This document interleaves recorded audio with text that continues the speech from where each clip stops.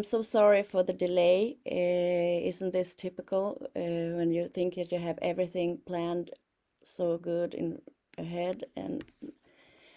But now I think we are ready to start, and we will let people in the meantime. So a warm welcome to this webinar about ownership and tenure of land.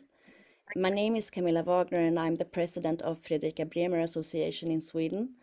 And we are hosting this webinar, which is co-organized by International Alliance of Women, Ownership, Swedish Women's Lobby, Winnet, Swedish Women on the Left, and Unison. Now, when we started to plan for this webinar, we had the ambition to cover ownership of all kinds, like money, companies, real estate, everything. But then we realized we only had like 40 minutes, so we decided to go back to basic soil. Now, today we will talk about the gender gap in ownership and tenure of land, and what role this play in our outlook to reach the Agenda 2030 goals, and especially the climate crisis, of course. Two of our speakers are in areas with poor internet connections, so therefore we have recordings of their statements. And if you have any questions you would like to ask, please write it in the chat, and also to whom you wish to address the question, and I will try to include your question in our discussion. Now, first out, we will listen to Ana from Guatemala. Anatol is 43 years old and is currently trying to acquire a plot of land from Guatemala's state land fund. The process was initiated through CUC, an organization of which she has been a member for 5 years. At first, she agreed because she needed a job and income to support her family, but on the way there, she identified with the marginalized communities that are helped to regain the territory of their ancestors. And since then, she has lived in the municipality of Panzos in Alta Verapaz, less than 300 kilometers from Guatemala City. CUC works in over 50 communities around Guatemala, specifically in the regions of Alta Verapaz, Solola, Huahuatenango, and Costa Sur. I'm sorry if I didn't pronounce those right, but I did my best. The organization has a total of 4,000 members, of which a little more than half are women.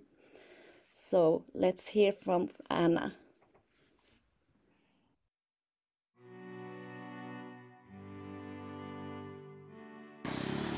Lamentablemente, si eres una madre soltera, viuda, divorciada, tienes el acceso a la tierra. De lo contrario, si tienes a tu pareja es el que tiene el nombre de propiedad de la tierra, y tú como mujer simplemente eres una copropietaria.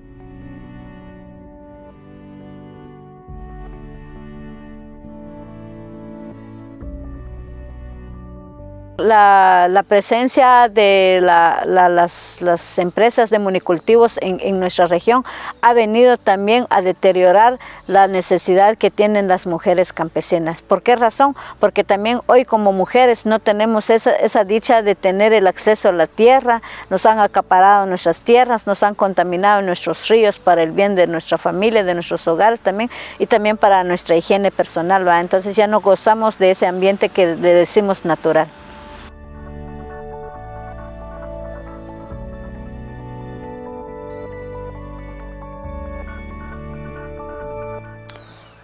En primer lugar, la gran petición que tenemos las organizaciones campesinas es el derecho de los pueblos indígenas, el derecho también del acceso a la tierra, también el derecho de que se respete su territorio, el derecho también a la recuperación de tierras ancestrales, porque también las empresas de monocultivo, las hidroeléctricas, son los que han venido a acaparar esas tierras ancestrales, por lo que también ha sido una de esas grandes demandas de los cuales también pedimos a que se nos respeten nuestros derechos, que no se nos tache como gente criminal, que no se nos tache como gente terrorista, ladrones, invasores. Simplemente y sencillamente lo que hace el pueblo indígena es recuperar su tierra.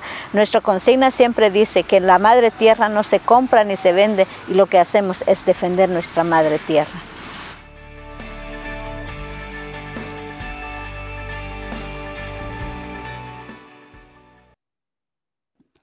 Thank you, Anna, for that, and thank you, We Effect, for sharing this video with us. Now, I would like you to meet a fellow board member of mine from the International Alliance of Women, Anyarite Sirivabu Moyava. She's a lawyer, a legal defender, and a coordinator of SOFEDEC in the Democratic Republic of Congo. Now, Anyarite will speak in French, but if you don't worry, I will read the translation for you afterwards, done by another IAW sister, Ursula Nakamura.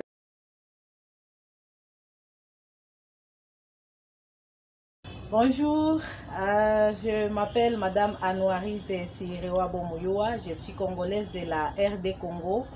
Je suis membre de l'Alliance internationale des femmes.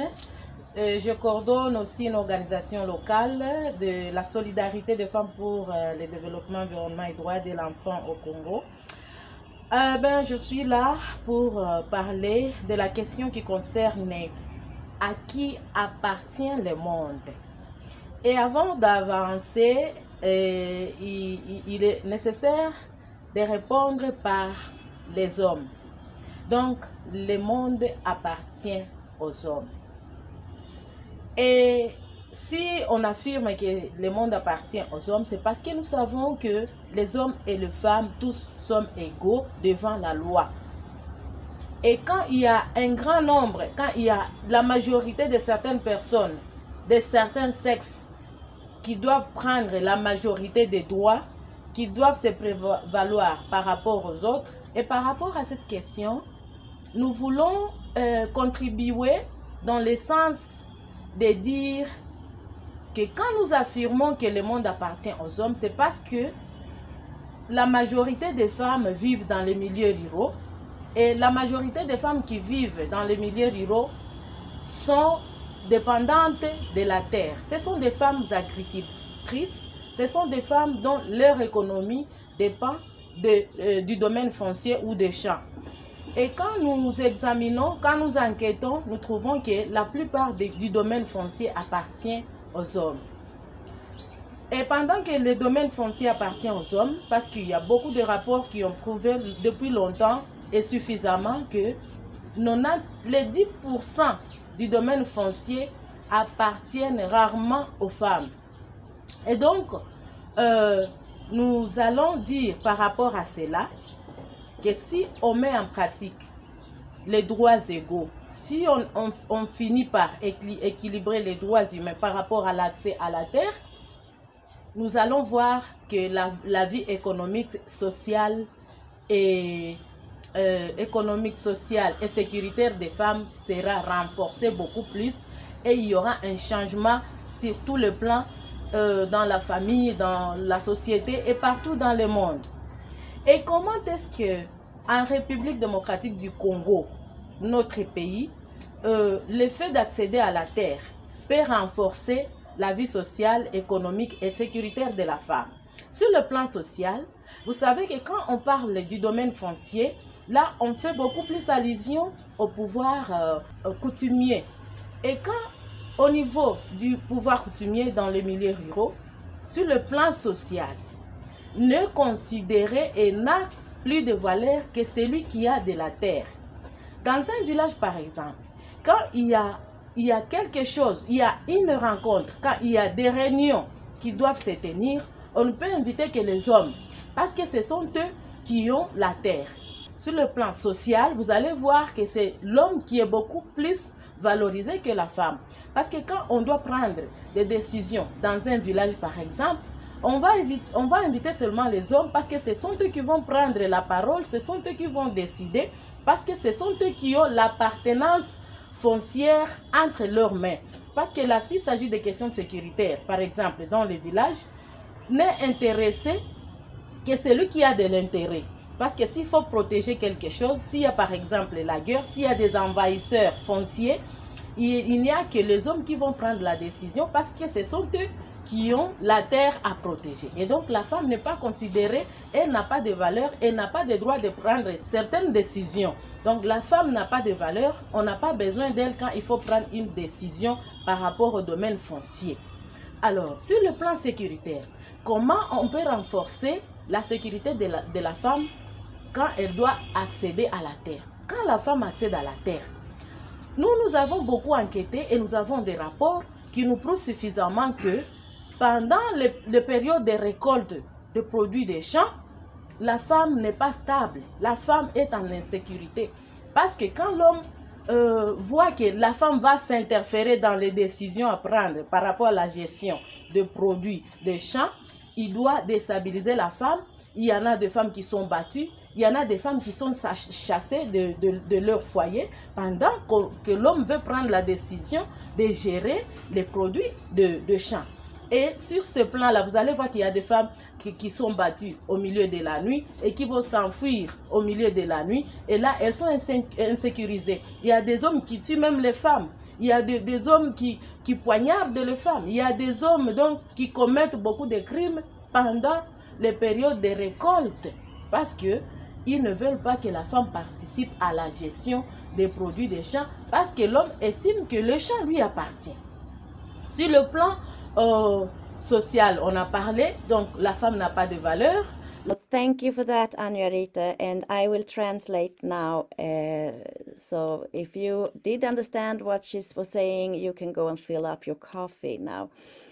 I am Mrs. Anja-Rita Sirivabo Muyava from the Democratic Republic of Congo, coordinator of SOFIDEC, the Solidarity Association among Women for Development, Environment and for Children's Rights in Democratic Republic of Congo. I am a lawyer and I'm also the IAW coordinator for Francophone Africa. Women's access to land is a right that is violated to this day throughout the world. While some reports show that the wealth of a country is based in majority on property and land, some others have proven that 90% of the land belongs to men and women have hardly access to the remaining 10%. This means that women do not own real estate.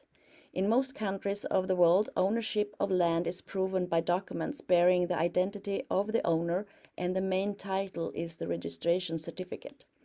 At the time of the celebration of marriage, in some countries, the marriage certificate mentions the matrimonial regime that will apply to the couple.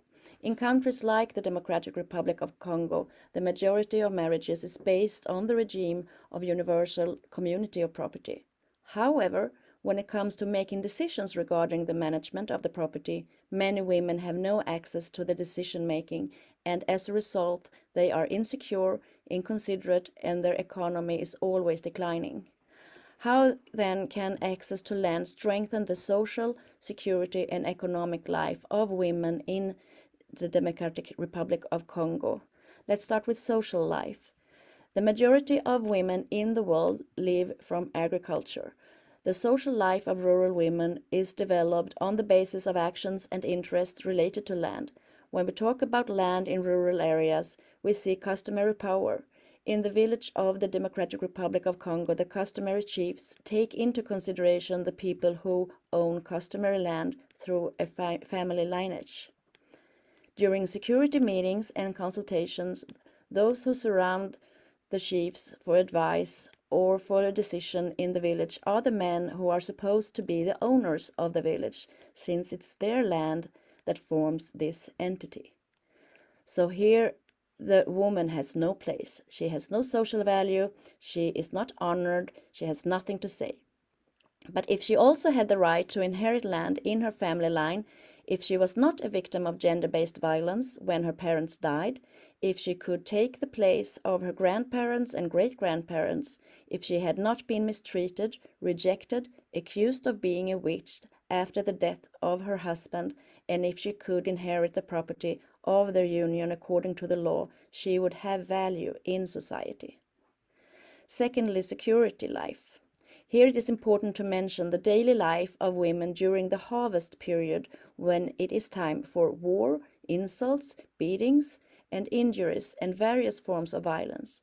All this so that woman does not participate in the management of the products of the harvest, that she even leaves the house during this period to come back afterwards. Yet she has provided 90% of the efforts for the realization of the works in the field, where it is the man who has all the power because he is considered the owner. Many women are chased away in the middle of the night. But if this woman had the decision of the land, she would also have it over the harvest products, and this would strengthen her security. Third, the economic life. When a woman's only economic base is land to which she has no access nor decision, how can she access credit in a savings and credit cooperative to increase her commercial and agricultural activities in order to educate and feed her children? This is the reason that there is too much malnutrition, children not attending school, poverty, early marriages, and all other forms of sexual violence. Therefore, involving women in the fight against climate change and the prevention of natural disasters will not be at all easy, taking into account all the exclusions of which they are victims in terms of land management. But if these women could decide on their own, or if there were decisions made in their favor in terms of land, their involvement in climate change starts right away, and poverty would also be reduced. Thank you. Well, thank you, Anna-Rita, for sharing and for all the hard work you are doing. So now let me introduce, we're going to stay in Africa. I would like to give the floor to Rebecca Yuga, who is the president of Bali Women's Union of Farming Groups in Cameroon. Please, Rebecca, could you give us a picture of what the situation is in Cameroon? Thank you very much, Camilla. Is that Camilla? Yes. I'm really pleased to meet everyone again. I saw Alison Brown after so many years of seeing her. Today, I'll be talking about women's land ownership in some parts of Africa, specifically in Cameroon. Influence of patriarchy and discriminatory legislative laws affect the ownership of land for women in Cameroon. Under customary law, women are treated as minors and therefore cannot be allocated land, inherit it, or make decisions about its management and use. There is discrimination on women in Cameroon as in other African countries. Women endure practices that could be considered discriminatory in various areas, especially related to land ownership.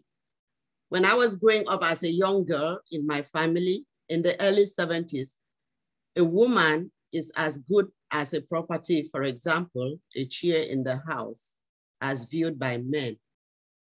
So it is difficult for women to access land. Some women's rights groups point out that women could be unwilling to invest on land because they do not own the land. Their rights have been taken away from land ownership. So this exclusion weakens abilities to invest in the use of their land. Customary law applies in this predominantly patriarchal context in which women do not inherit land, consequently have no formal control over it. African women produce 60% of the staple food and only 1% of land on the continent. These figures are similar in Cameroon, where women constitute 70% of the workforce.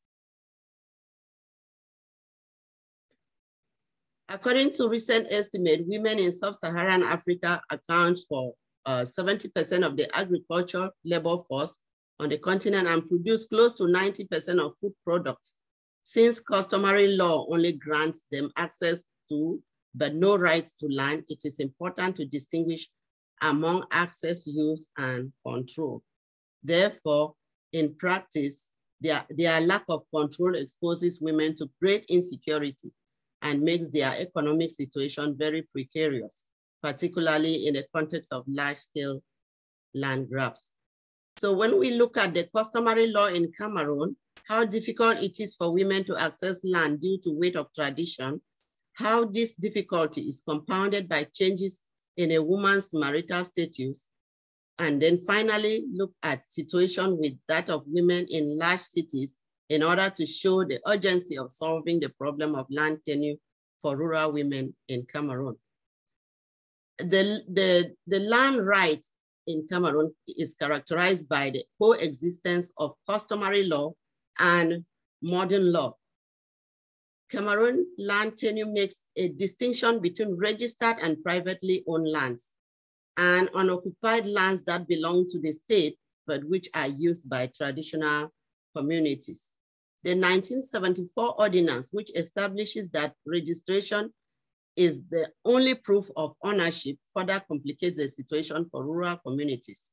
Indeed, the rural sector is mainly governed by customary law, which has not yet integrated the question of land titling.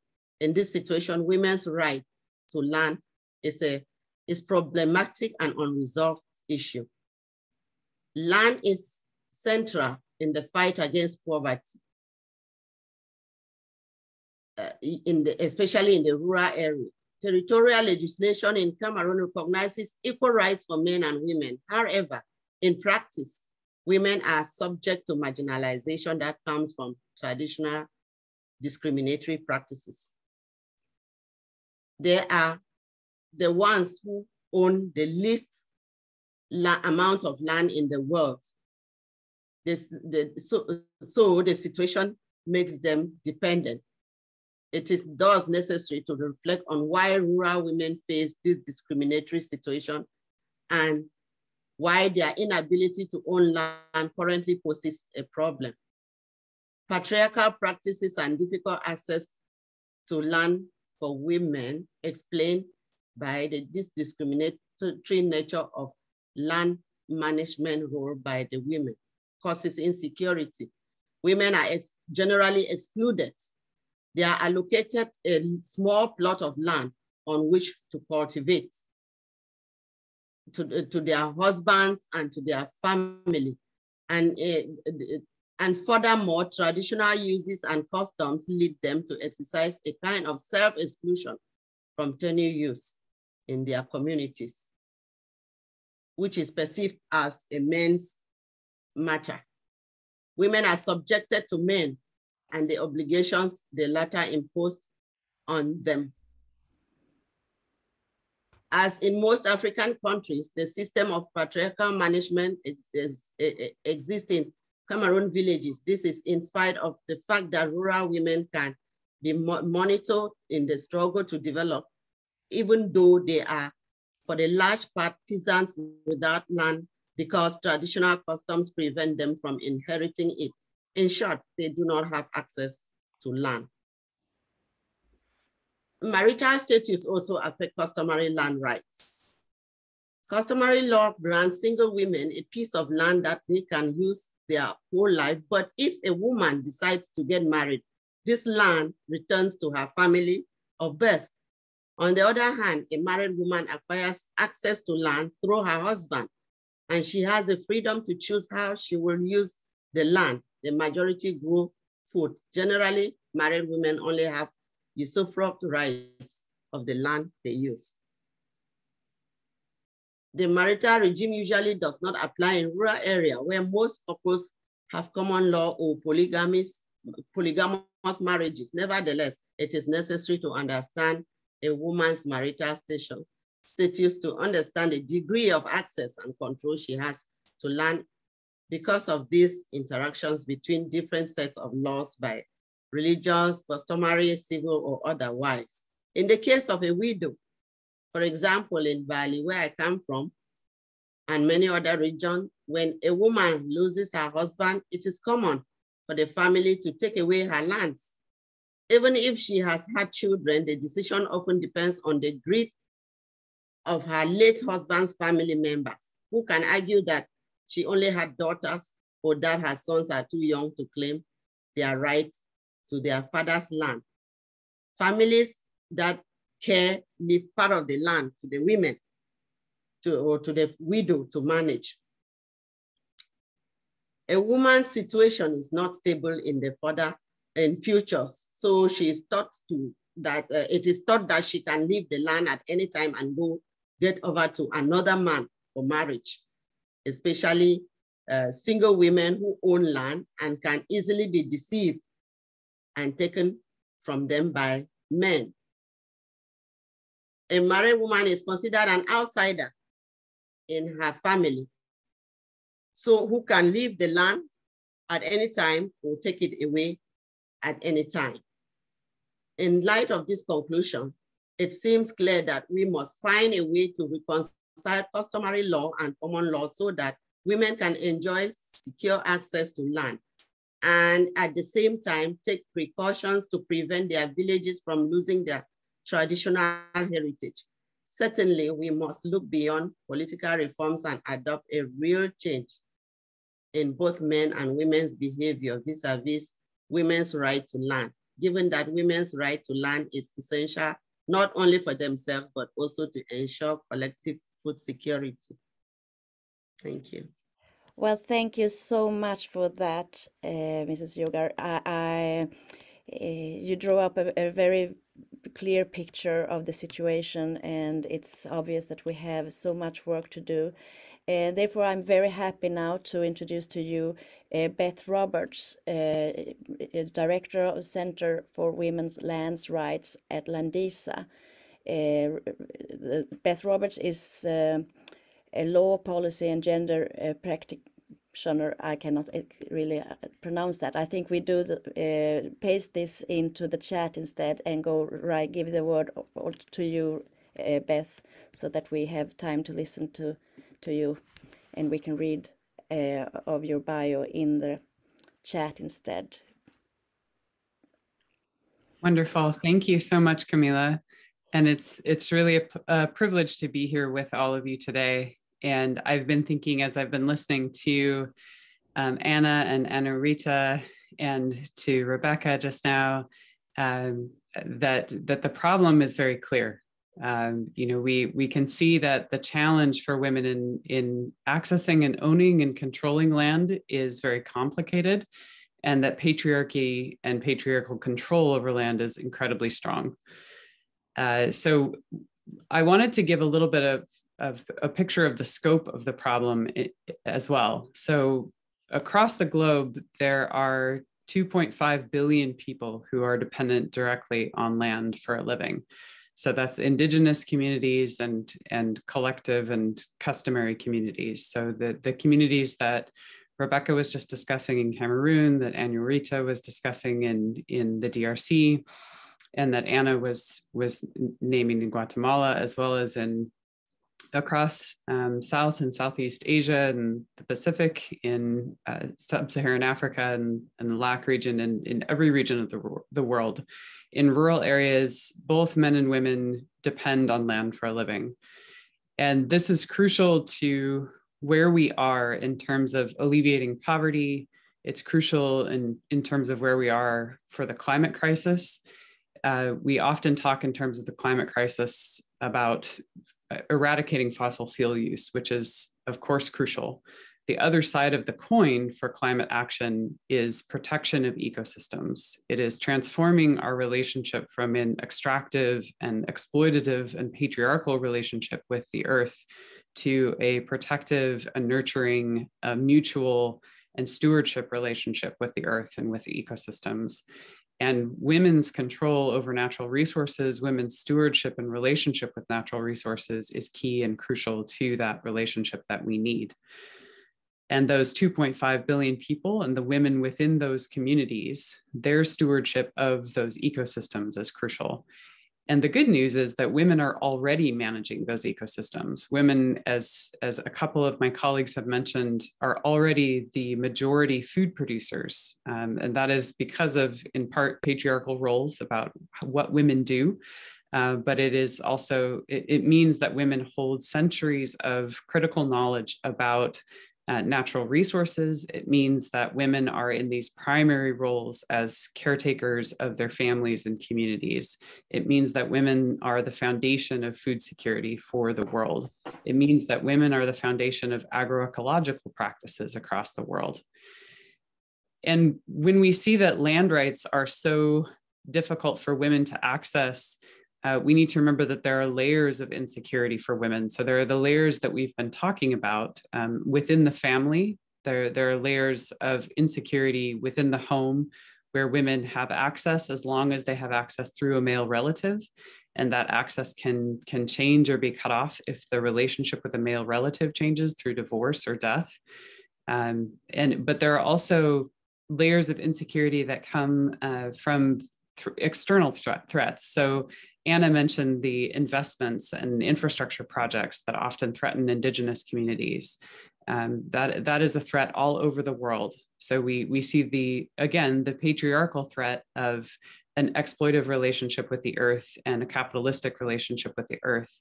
That when companies or when governments or elite forces do not follow the international standards related to the acquisition of land that are in place, that women are those who disproportionately suffer those human rights abuses within communities. So those external threats are significant and often override even when rights are secure for communities for both men and women.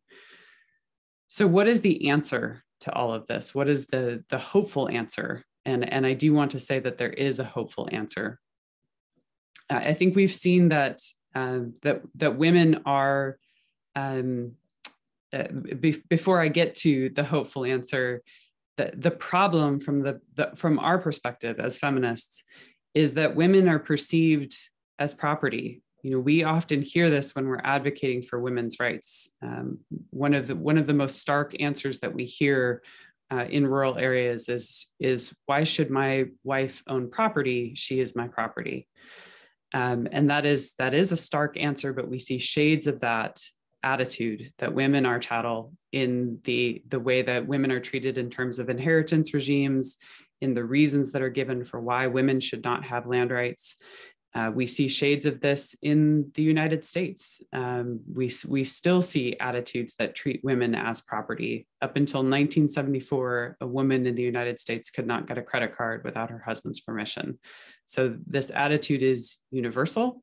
It is pervasive. It is subconscious. I think that probably most of us do not believe that women are property, but of course we are all steeped in patriarchy. It is everywhere. And so as we undo it, as we work to overcome it, unmasking what patriarchy really thinks about women starts with how patriarchy treats the relationship between women and land. And the power of women's land rights is that when it is secure, when women have true rights, secure rights to their land, it overturns patriarchy at its root. And the evidence that we have for how women's land rights work is that it changes women's view of themselves. It changes their sense of agency. It changes their partner's view of themselves, of women. So it changes decision-making power within the home. That women are more able to participate in those decisions about what crops to plant, how to get access to market, how do we spend family income. And those decisions have in turn a ripple effect of incredible benefits for education, for health, for women's mobility and economic security, but also women's political efficacy within their communities as well. So this ripple up effect for women of their agency, their power within their homes and communities. This is crucially important in a time where we need women to be in more positions of power vis-a-vis natural resources. When we talk about women's economic empowerment, we often talk about off-farm work. We talk about getting women away from rural areas. But because of the climate crisis, we need women to have control over land. We need to be investing in rural areas. We need to be investing in rural families and communities, and we need to be investing in women's power in the context of rural communities. And we see that this is possible to do. I was just in rural Uganda a few weeks ago, and I was working with groups of men and women, working with a partner organization that we work with. And I was talking to a men's group that were engaged in social norms and behavior change work with. And they had gone through an 8-week training course focused on shifting social norms around women's ownership to land. And they were saying things like, we used to believe that women had no rights to land. And now we believe that our daughters and our wives should be in our wills. Now we believe that we should formalize our marriages. That is a way for women to get access to land in rural Uganda because it formalizes women's rights under law. A few of the men said, now when I come home, I help my wife with the chores. So these trainings are actually shifting the care burden for women. Men are saying, we now realize how fundamental it is to our family's future, to our economic security, that our wives have rights to land right now. And we've taken the steps to make sure that our wives are on the titles. It was incredible to hear. And this kind of programming is cost efficient. This kind of programming can be coupled with legal reform and legal implementation. This kind of programming needs investment worldwide in order to arrest the climate crisis, in order to alleviate poverty, in order to achieve gender equality. I know I'm at time, so I'll wrap it up there, but thank you so much. It's such a pleasure to be here with all of you today. Thank you so much, Beth. That's very interesting, and I'm sure we'll get back to you with questions. But we have one more speaker left, and I will now be happy to introduce it to Professor Govind Kelkar, Executive Director of GenDev Center for Research and Innovation. And we will again put the bio in the chat for Professor Kelkar, but let me just let you know that she holds a PhD in political economy of China, and she has written 16 books and numerous scholarly publications. So I think that's very productive, and I look so much forward to hear from you. The floor is yours.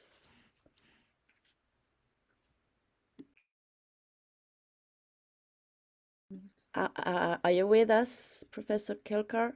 I thank you for giving this kind of honor to share my ideas with all of you, very distinguished speakers. I heard Anna, and Rita, Rebecca, and Beth. And I was thinking one thing, that how women are located in the context of land rights over the kind of across the world. We talk of the specificity, but actually if we look at the history of modern Europe and history of early Europe, early modern Europe, and history of US, and of course the present Asia and the African countries, we find that there is so much similarity with regard to the discrimination against women's right to own resources and development of capabilities. And these really run across all policies, the law, community, and clan leadership. So this is some people call it, it is the kind of vertical discrimination. And then there is a horizontal relationship that among women and men in different social groups, including the family, including the caste and the community. So that would be in terms of the South Asian situation. These entail multiple forms of unfreedoms. So women's unfreedoms are something that we need to recognize, and land can provide that freedom. Women's dependency on men, economic dependency, and economic dependency lead to other kind of dependency. Second is lack of rights to decision making within home, outside home. And we can take from family to the United Nations, and we still have not achieved 33% representation, which Vada has been talking about for so long.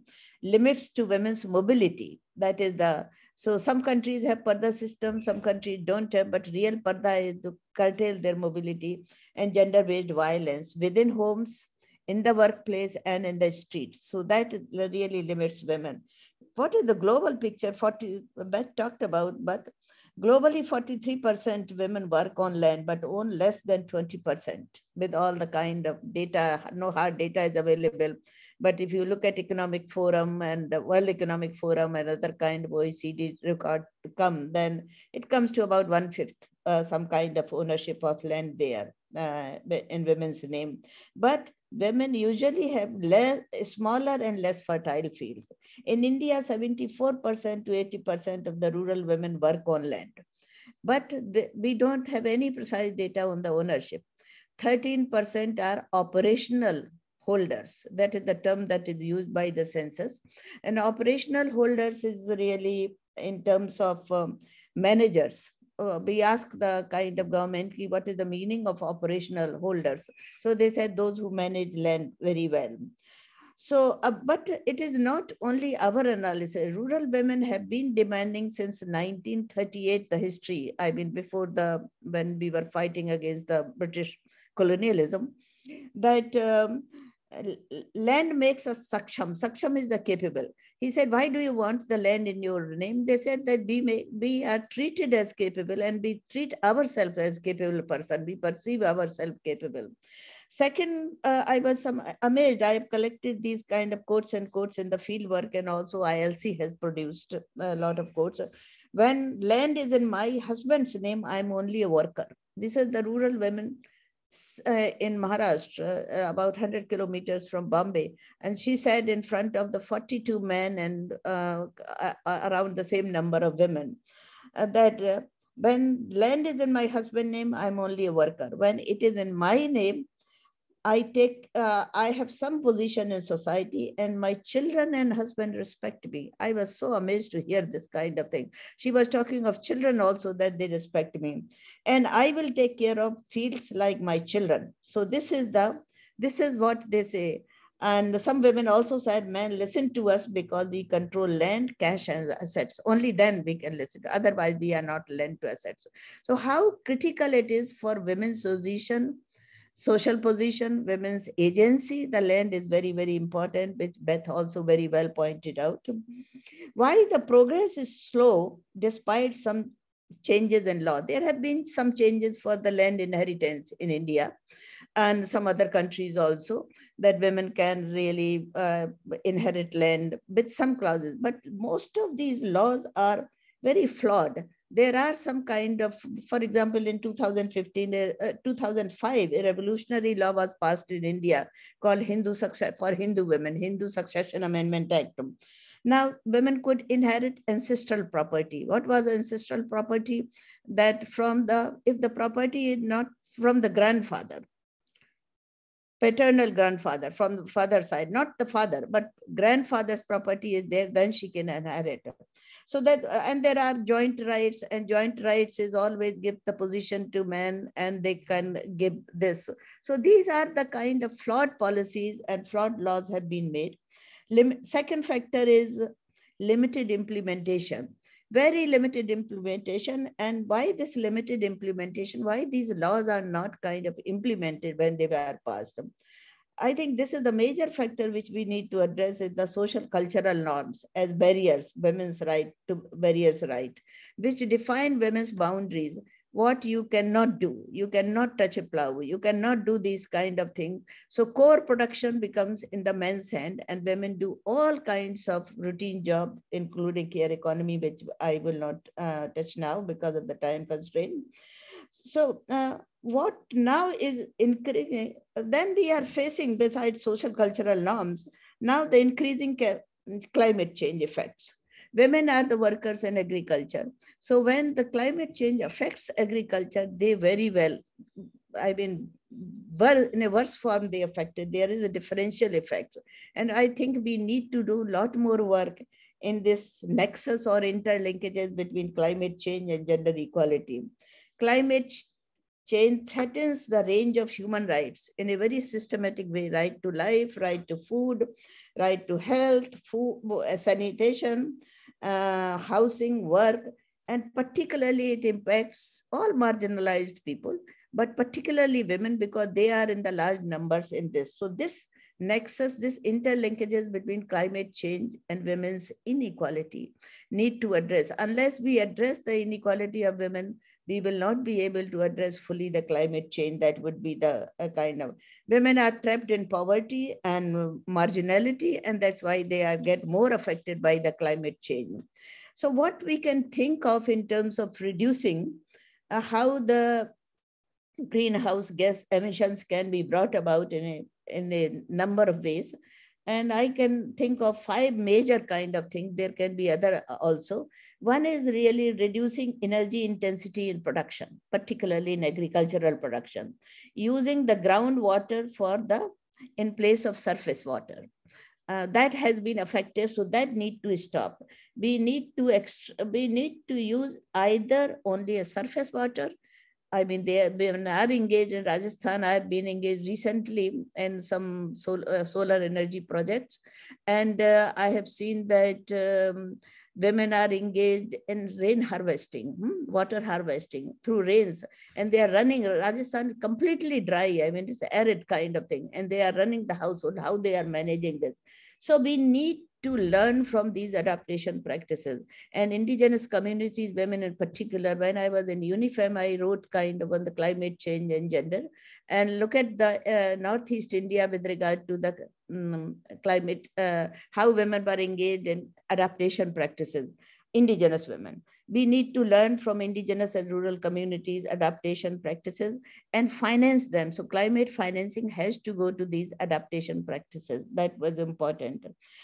We also have in India, one good thing is that we have addressed the question of clean cooking with LPG, although LPG is a fossil fuel, but it is interim best period because it really prevents the death and illness of women and children. How many women and children die each year? The World Health Organization has come up with the data of 1.3 million. Every year, women and children die because of the unclean cooking with wood and dung cake. Enact and implement laws, policies, programs for equal access to ownership and control rights of women. And I am talking of the unmediated rights, like two men or two brothers inherit land, and that there we don't talk of jointness. That I think we need independent rights of women when we talk of the land rights. This is important because in the jointness, women are so vulnerable that the other party is so strong that he tend to manage everything, even if you have the right, which has been the case in India. And my last point is really gender balance in planning. Planning for the energy, clean energy, planning for the renewable energy, and planning for the climate change and adaptation and mitigation measures. And financing of the adaptation initiatives and sustainability efforts. Rural women are engaged in this. And we need to learn more, document more in this sense of practices that are happening. And that would be really the effort that we need to do two things. We need to learn from them, and we need also to exchange our practices from what is happening other outside. Thank you. Thank you so much, Professor. I was wondering if I have two questions now in the chat, and since you are unmuted, I'm going to take this one to you first. As you are mentioning women's involvement into environmental protection, how is this going to happen in a country women have no right in the land, the mother of environment? Thank you. This question is from Esther. Okay. The first question is this, should I address this? Yes, please. Women have no right to land, that is indeed true, but they are working. When I gave the data, 74% with declining participation, although the real picture is 80% of the rural women are working on agriculture. So they are the workers. So they need land rights, but besides this, they are also managing and they are working on land. So this is how, and they are engaged in adaptation practices. For example, in Northeast India, the cabbage, when this unpredictable rain happened, so their crops were lost. So what they did, they brought out a kind of new seed from somewhere, from their own local areas of cabbage. This cabbage was water resistance. And then they had turmeric. These two things they started producing as the cash crop. These women were illiterate. They did not have the right to land. Of course, some women have the right to land in this because it's a matrilineal estate. I must tell you that. So to that point there. But in Jharkhand, which is a kind of patriarchal estate, indigenous estate, there also women have been engaged in kind of new system of forest management, raking resources. Men are away on kind of migration in search of job, and women are running the entire household. So this de facto right is there, but they cannot dispose of the land. They cannot produce what they want to produce. There is some control is there. They said that women are saying that cell phone or mobile phone have become really a controlling instrument, because he's working, he means her husband is working in Bombay, but he directs her what to grow and what not to grow. But even then, women tend to take decisions because they are saying, he will come after 3 years. In the meantime, I'll manage this. So they are the food providers and food producers. So that's how they manage the land. Well, thank you. Now, Alison also put a question that I think we could direct to Beth, and I know you have answered it in the chat also, Beth, but could you please elaborate? The question is, when women go to court to claim land, what kind of success rates do they experience? Are laws to grant land rights to women being respected when a woman has the courage to actually speak up and demand her rights? Thanks, Camilla. So I will say there has been enormous progress over the last 3 decades or so in implementing more equitable laws for women's land rights specifically. So constitutional guarantees at the national level, legislative guarantees, and all kinds of laws in terms of adjusting family codes. So this issue has been recognized, and there's been enormous progress in changing laws and policies. That's true at the regional level and at the international level as well, including enshrining land specifically as a human right. And the CEDAW committee has called women's rights to land fundamental human rights. But in terms of, and as I said in the chat, in terms of access to justice, especially for rural women, this is a huge challenge. Women lack access because of their lack of mobility, their lack of economic flexibility to access courts. So often court fees are a hurdle women can't overcome. And the ability to get to the nearest formal court is a hurdle women can't overcome. The social barriers are often the most significant. So in terms of claiming their rights, often women are challenging a family member to claim their rights, and that can be physically dangerous. They risk gender-based violence if they're claiming their rights, but they also risk social ostracization. And so women often just don't claim their rights because they risk losing everything, really. They risk losing their place in their family and their community. They risk losing their economic stability if they claim their rights. And in terms of access to justice in the customary setting, sometimes customary laws and justice systems can be more favorable to women, but often they are, again, steeped in these patriarchal norms that limit women's access to and rights over land. They discriminate against women. It's difficult to appeal those decisions, and women have very little representation in terms of decision-making bodies and customary decision-making. There is, and I put this in the chat as well, there is a lot of work going on this. There's a lot of work being done to engage in legal literacy in rural areas with customary leaders and with communities themselves. There's a lot of work being done with judicial branches to support knowledge specifically on women's land rights, and there's been enormous progress on this front. So there's a lot of work that needs to be done. I will say specifically to the question of success rates, when there is support for women in terms of paralegal support or legal support, we do see greater success rates in women claiming their rights. So women often need, what anyone needs in the context of a court case. They need legal support. But when women don't have that, then the success rate can be very low. It's also very context dependent, but I'll stop there because I know we're short on time. Thank you, Beth. I think Jocelyn, we make this the last question. And what about the role of the World Bank and IMF, which demand changes to agriculture away from domestic production for domestic use to cash crop production?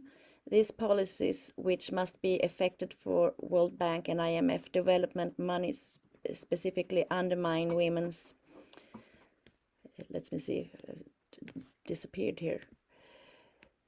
undermine women's central role in domestic farming production. How can we stop the World Bank and IMF from undermining women and the potential for women's land rights?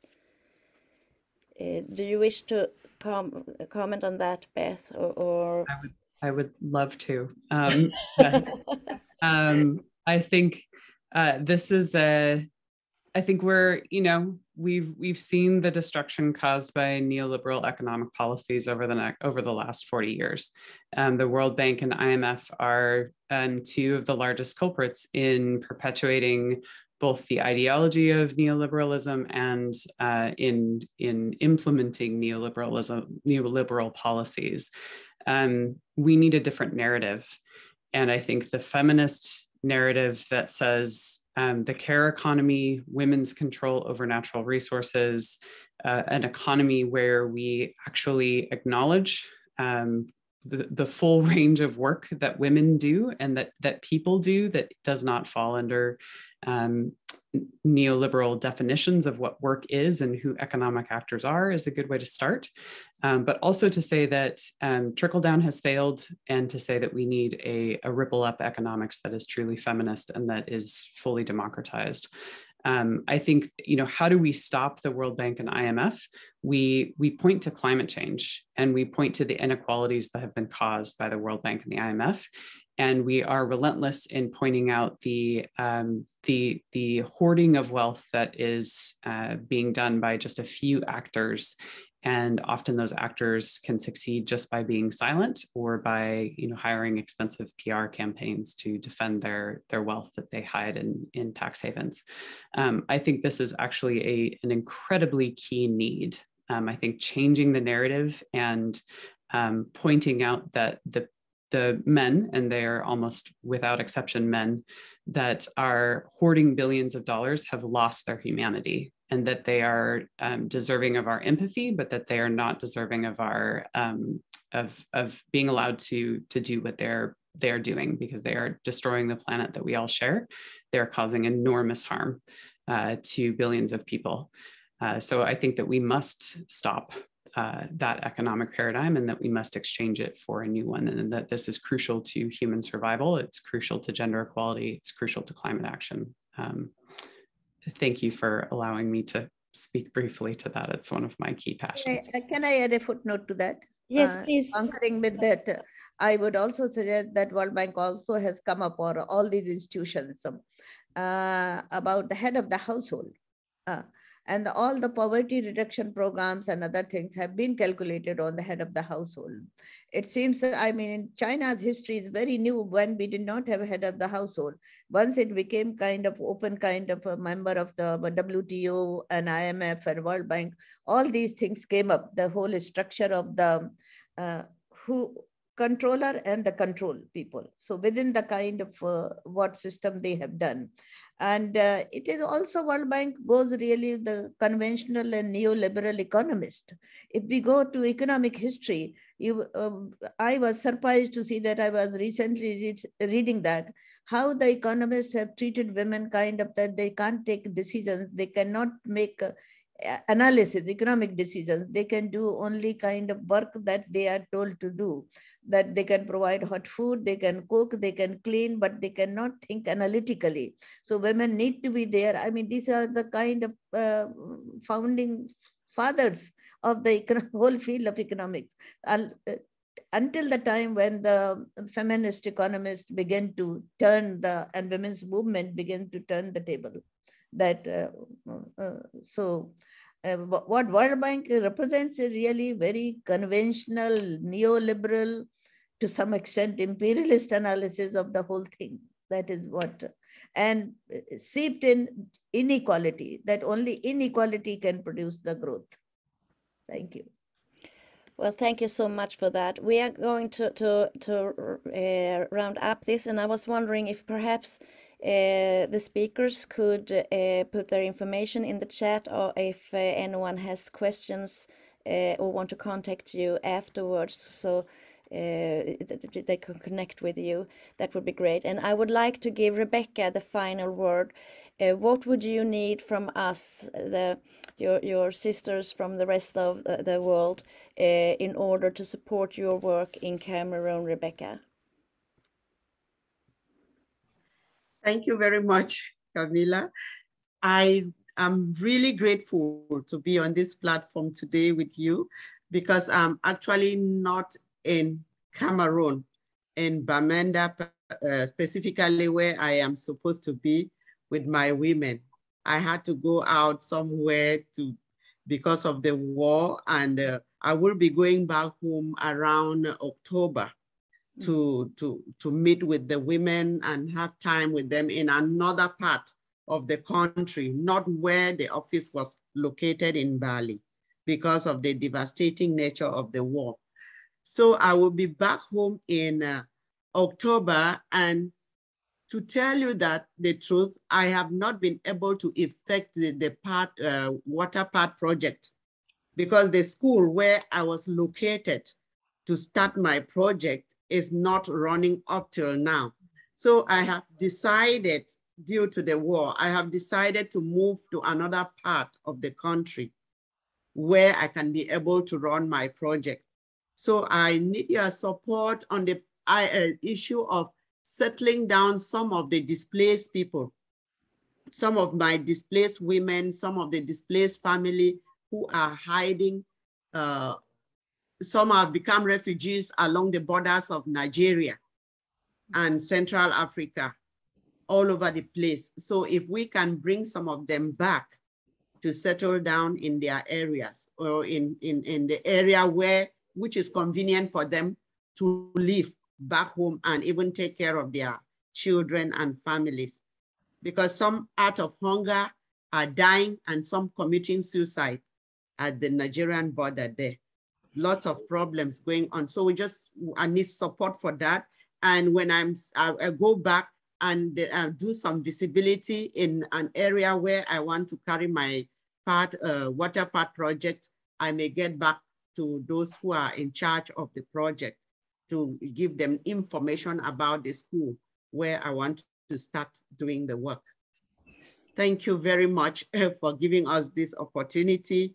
We are still in a very bad shape, but by the grace of God and with your support, we are going to get to somewhere.